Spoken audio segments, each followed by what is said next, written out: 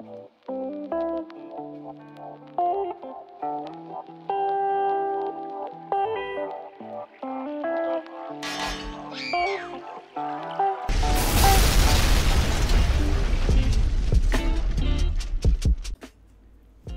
going on, YouTube? Welcome back to the channel and happy 4th of July. Hopefully you guys didn't stay up too late like I did. And I'm a little foggy this morning, paying for it. But anyways, it's not going to stop me from my little journey here of trying to make a little chart so that just so I can see things, you know, in my head. I want to make a chart so that I know for and this is strictly for symmetrical balls now. Like asymmetrics is a whole nother beast, and I'm working there. But first, symmetricals, there's less going on, and I wanted to see where, you know, where I should be putting pins, where I should not be putting pins, like what the differences are between the, you know, pin up, pin down, short pin. And obviously, like, if I got a pearl ball in this same caliber of bowling ball, I would know, like, this chart would work, and I could probably go a little bit stronger because pearls are later, and I could probably get away with that. So far I know a 2-inch pin, 2-inch short pin is like the strongest I want to go. That would be for like medium oil conditions and medium to heavy, and that would work good. On the other end of the scale, we have 4 3/4. I know that that's as strong as I would want to go with a solid for medium to heavy lane conditions. My sweet spot is between like 5 1/2 and 6 1/8. That's my sweet spot up there for this side of the scale. But I never really you know, experimented with the short pin enough, and I really wanted to give it a chance. So I did the 2-inch short pin with the Venom shock, and obviously, yeah, it was a bit much. So there's the 2-inch short pin layout. Then we jumped to a 4 3/4 pin up, and now I went with a 3/4 by 5 7/8 by 1.5 inches down. And the only reason so with the short pin layout, I couldn't choose to have the pin up or down. I tried laying it out a million different ways, and it just wouldn't work because my PAP is 5 3/8 over by 1.5 inches down, so I have to go 1.5 inches up, which always put the pin down. So that's the layout. 3/4 by 5 7/8 by 1.5 inches down. Short pin layout. And I went and tried it out. You're gonna want to see this. Let's go check it out. Alrighty, here we are. Before I left the house, per usual, I polished the ball because it's easier to sand it down than polish it up at the alley. I put the 5500 Sierra Crown, aka Turtle Wax, on it, and went and threw a few shots, and it was like it wouldn't make it back. It wouldn't make it back, and I was scared to overdo it because the first 2 layouts, this ball was polished like glass, and I could not control it. It was out of control. Way too strong. So I was like, whoa, this must be a really strong cover stock then. I don't know. So I scuffed it lightly, threw a few more shots, and then I saw, okay, yep, I'm gonna sand it all the way down. So I took it out and I just hit it hard, and I went all over the ball and got it down to 2000 grit, started using it, and this is what happened. So these are the first couple of shots. You can see the ball shiny. I would have had to slow my feet way down and move too far to the right for my comfort. Still kind of shiny. Oh, it's getting duller. And I think by now, I sanded it all the way. Yeah, by now it's sanded all the way. And I just had to figure out where to stand, where to put it. Which takes me a while sometimes. And it was like the right lane was hooking way more than the left lane, so it was like I had to figure out where to stand in each lane. But I just kept making my micro adjustments, and that was just a bad throw.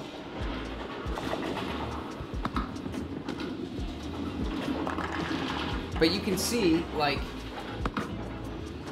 I understand what they're saying now about short pins being like urethane.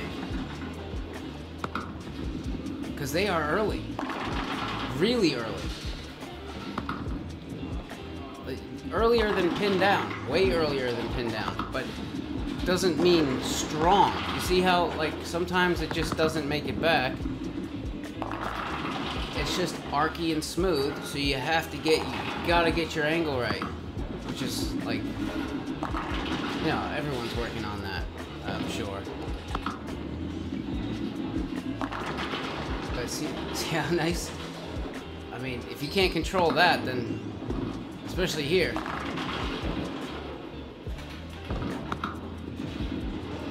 Very, very nice. See, just nothing crazy. Nothing crazy, just nice and really nice and archy. Way more so than the pin down hybrid.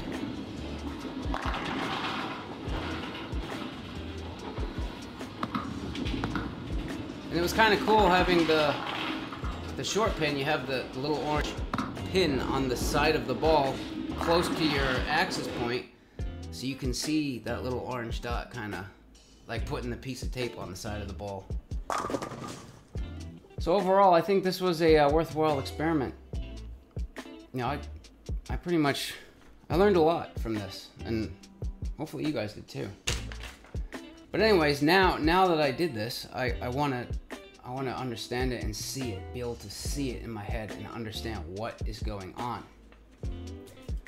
So I pulled up, I was looking for a core that would illustrate this and it would be easy to see. So we have the EJ Tackett VIP ball. This is the core that's in that, which obviously that ball is discontinued, but I just, for core purposes. So this ball, the core is taller this way than it is this way. So this would be high RG right here. So if we're sending this down the lane like this, you're sending it down the lane and you have a high RG layout because it's going like this. So that's going to give you length, and the ball is going to want to get into a roll later. Okay, we know that. The only thing I'm a little confused on is, now why is just pin down, you're just starting the core a little lower when it comes out of your hand. How does that change the RG? How does that make it earlier rolling? I don't know, but it does do it. It's not huge, but it does do it. And maybe different balls are, you know, everything varies a little. But now we took the core, instead of doing this 4 3/4 pin up, here's the pin. We took the pin and we turned it on its side. So now the ball's going down the lane like this. So now we have a lower RG by sending the ball down like this. So that's gonna make it want to start up really early. And it was smooth and archy, like really archy. Like this I noticed a huge difference between pin down and this for earliness. This was early. And it doesn't mean like early strong, because it was early, and if you didn't get your angle right, it didn't have anything left in the back to come back and get into the pocket. So you had to get your angle straight and archy. And as soon as I could figure that out, where to stand, where to throw it, this thing had a really nice shape to it. And I see why they say short pin, this is short pin, is like urethane.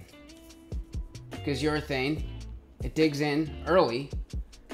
And I noticed on Moda's website with like the tank, so if it's digging in early, you're gonna want it to be a higher RG core to help propel it down the lane a little bit more. So that's what they do. They stick a high RG core in the urethane ball. But you don't have to use urethane if you do this short pin, and I see that now. I do. I was a little skeptical at first, but it's quite interesting actually. So now I know in the future, you know, where my sweet spots are for symmetrical pearls, solids, and obviously a hybrid would just be probably somewhere in the middle. Quite interesting. So I want to see if I can maybe get another ball and say, this is what I want. This is exactly what I want. Drill it one time and have it be absolutely perfect. Because then I might be able to help, you know, other people.